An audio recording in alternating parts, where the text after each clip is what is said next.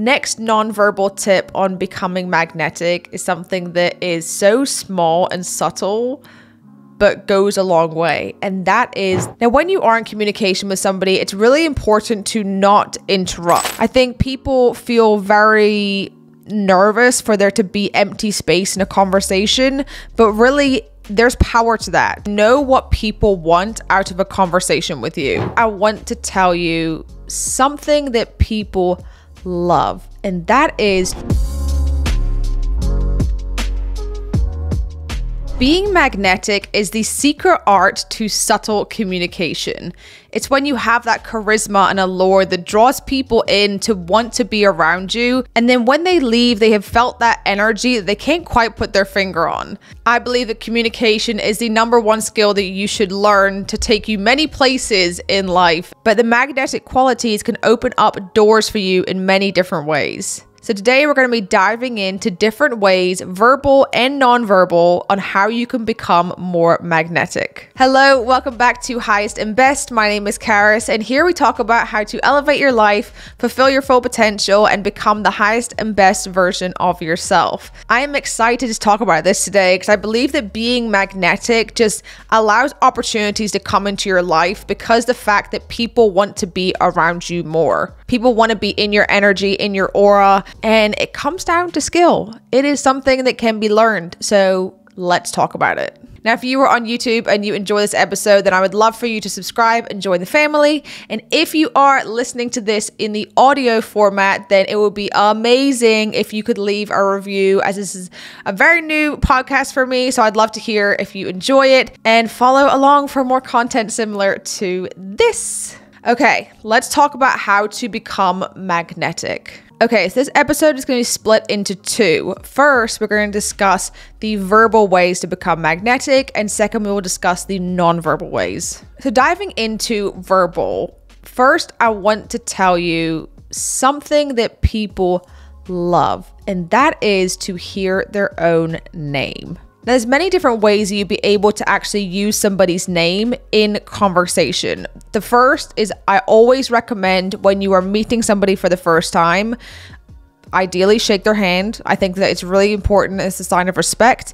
But when you do get introduced, is say their name. Not only is it going to help you confirm and it's actually going to sink into your brain more to actually remember their name, but they will also enjoy hearing their name when you say it. Then when you leave that interaction and you say goodbye, say their name again. It will allow it to sink in more into your head so you remember it next time, but same again is that they will enjoy to hear it as well. The next thing is active listening. Now, I put this in verbal, but it can technically be in verbal and nonverbal, and that is basically showing that you are very engaged in the conversation with somebody else. So have you ever talked to somebody and they give no verbal or nonverbal cues they're actually listening to you? It will drive you insane. You want to show that you are listening to them, engaged in what they're saying, and you actually care about the story they're telling or the thing that they're talking about. So in order to do that, you want to practice active listening. Now, the verbal part of this is basically confirming in different ways. So yes, I understand. Wow, really? Those are kind of like your verbal ones. And then the nonverbal is going to be more of your nods and your open body language and eye contact and just showing that you are engaged in that conversation. Now, when you are speaking to somebody, you want to make sure you are asking questions. Asking questions and being genuinely curious about what somebody is saying will go far in that conversation. Now, when you are asking questions, you also want to make sure you're asking open-ended questions and allow them to talk more, they open up more, and they'll feel more connected to you. When it comes to listening to somebody's story, I like to always think about, I need to listen and learn this story as if I need to repeat it again later. And if you think about it like that, it will prompt you to ask genuine questions and try and basically go down their rabbit hole and learn more about what they're saying and who they are. And at the end of the day, people love to talk about themselves. It's just the way humans are. And so the more that you're able to go into depth into who they are and the things that they like and the things that they want to talk about, the more they will automatically feel connected to you. Now, one thing that I will say, and this goes for communication as a whole, but it is crucial. And that is, do not feel like you need to always relate it back to yourself. Now, I think in some instances it is a good way to relate to some people, but it's not every instance. It's not every situation that you have to then say something about yourself. Let it be about them. Now, when you are in communication with somebody, it's really important to not interrupt. Now, I know sometimes we can get really excited and enthusiastic about what that person's talking about, and we want to put in our 2 cents, but let people finish what they are saying. Wait till they're done. Take a pause and then say what you want to say. Also, that pause can be extremely powerful when you wait until they are done asking a question. So if somebody asks you something, pause for a second and then answer. I think people feel very nervous for there to be empty space in a conversation, but really there's power to that. If you watch some of the most powerful leaders or powerful speakers, they allow themselves to have pauses in between things that they're saying. Or if they're being interviewed by somebody, they will allow there to be a pause before they give their full answer. So let the pause happen, stand in confidence, and then give your answer. It also allows you to gather the thoughts together of what you want to say so that you're able to speak it without any sort of filler words. Now, another verbal way to become magnetic is to know what people want out of a conversation with you. Now, this can go in a couple of different ways, but something that I have heard before, which I loved. First of all, not every person's problem needs your solution. Naturally, I go very into a problem solver mindset. If you know me, you know I'm a very planned strategy. Like, I'll get you from A to B. Just tell me where you want to go and I'll help you create that plan to, you know, get over the hurdles. And that's just the way my brain is wired. However, not everybody wants that solution. Some people just want to vent and to be heard. So something that I heard a while ago on TikTok, actually, I think it was, and it said to ask people, do you want to be heard, helped, or hugged? So do you want me to give a solution and ways to get over your problem? Do you want me to sit and just listen to you and hear what you're saying? Or do you want to not talk about anything and just have a hug? And I loved to hear that. It just reconfirmed for me that not everybody needed to have an answer to what they're saying. Sometimes they just want to come to you and for you to be able to listen to them and allow that weight to be released off of them. Also, the more I became self-aware, the more I was able to pinpoint that for myself too. So sometimes when I would go to my fiance with certain things, it's not that I wanted him to give me an answer about it. I wanted him to allow me to talk out certain situations for me to get clarity for myself. But really, I just wanted him to be an ear in what I was saying. Next, let's talk about compliments. I think that this is an incredible way in order to, one, connect with other people, but two, is to also step outside of your comfort zone. I feel like we often get nervous to compliment somebody in case they take it the wrong way. But if you like somebody's dress, go up to them and tell them. If you think someone's makeup looks really good, tell them. And being able to step outside of your comfort zone by talking to a stranger, I feel like it's not very common these days that when you do it, it allows you to stand out in front of other people. When I walk around my neighborhood every morning, I see the same people. We're the early morning people who are walking in the dark. You know, some people are running, some people are walking their dogs.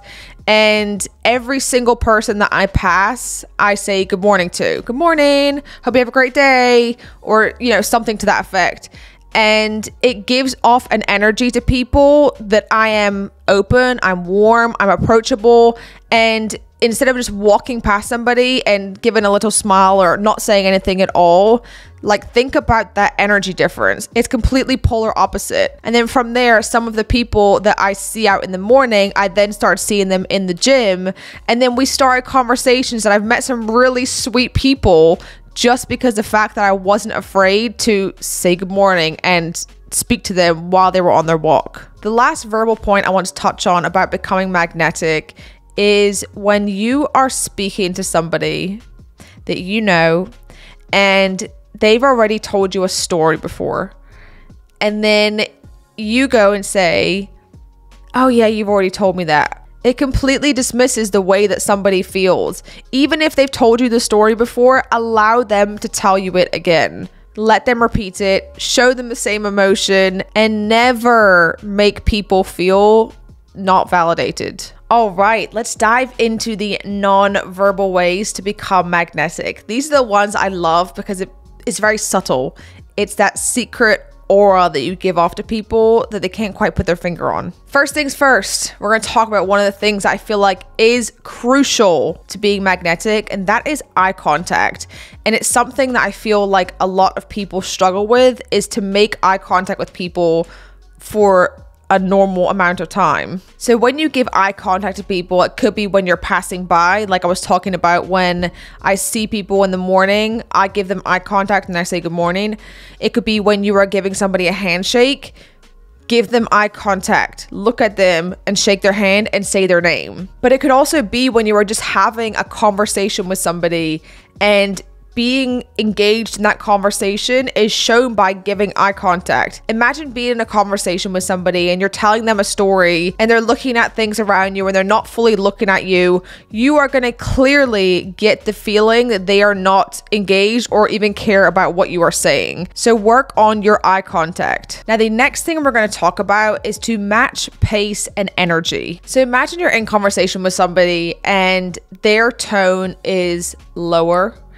They're speaking slower and they're talking about something serious. And then you, on the other hand, are speaking fast, higher pitch, and you've got a lot of energy. It's not matching. That connection is not going to be there with that person.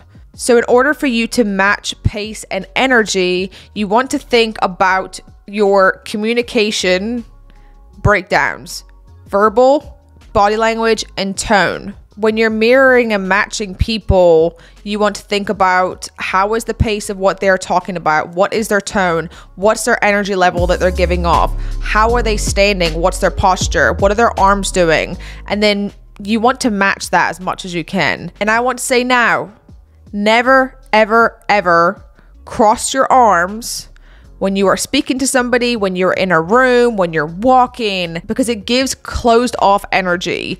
The only time that I think it is acceptable for arms to be folded is when you're in conversation with somebody and they do it first. Then you can do that. But other than that, it makes you seem really closed off and that you're not approachable. Next nonverbal tip on becoming magnetic is something that is so small and subtle, but goes a long way. And that is the lean in. That is when you are speaking with somebody and you're in an engaged conversation and you give the slight lean in. It makes it feel like you genuinely care and are curious about what their next word is that they are saying. It is a very small but powerful way that makes them feel like you are hanging on to every single word of their story that they are telling. Trust me, try it. Now, speaking of body language, something that I learned a long time ago that always stuck with me, and I've used it in videos pretty much all the time, and that is the open palms signal trust. So when I would shoot a lot of my videos when I was starting TikTok, and still to this day, I would hold the phone in one arm and open my hand with the other one, and I would talk with my hand. But having that open palm, that open faced hand, it signaled that people could trust me. I'm open, I'm here, you can trust me. And it worked. So if you are able to think about that, also, I mean, if you're someone who makes videos, you can use it for that.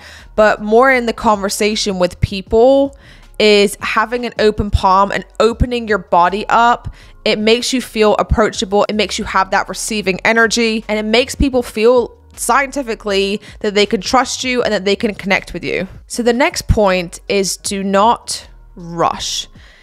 This is a way that you are able to be around people. It's a way that you can really just go through life, to be honest with you, where it's being on purpose. It's not going and rushing through things, rushing here, rushing there. You want to give off that you're doing things with purpose, which I feel like is a balance between not being slow, but not being rushed.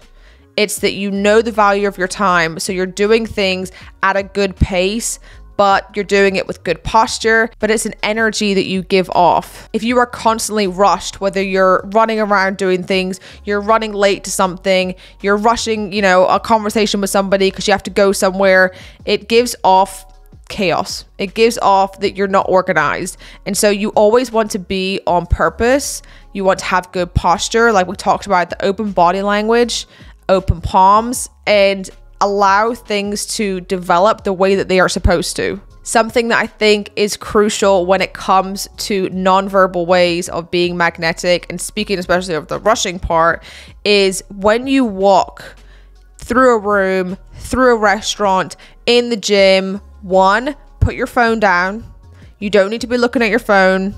Stand tall, good posture, like we talked about, doing things on purpose, but having the confidence to stand tall and own your space. I think sometimes we think that we need to keep to ourselves, but being okay with taking up space is such a beautiful, confident thing to do. I hope you enjoyed this episode on nonverbal and verbal ways in order to become more magnetic. Like I said, I think that communication is that foundation skill that you need to build. And then the being magnetic is just, it's the icing on the top. It's the aura, it's the energy, it's the allure that has people feeling your charisma, but they just can't put their finger on it. It's like a subtle art that you can build, but it's a great skill that you can learn. If you enjoyed this video, then I would love for you to share it with somebody that you know and you feel like it may help. And also, if you didn't already know, I have a highest and best group. It will be linked down below. It's completely free, but it has different tools, resources, and support in there of other people who are on the same journey of becoming their highest and best self. And it would be great for you to come in there and chit chat, enjoy the community. Thank you for listening, and I'll see you in the next one.